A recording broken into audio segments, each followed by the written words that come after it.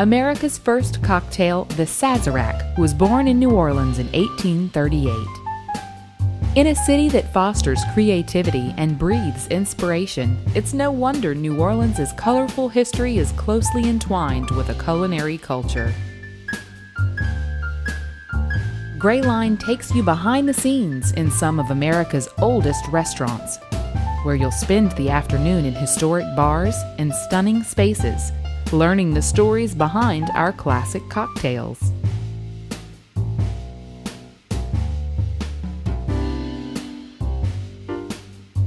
If you don't finish your drink, take it to go.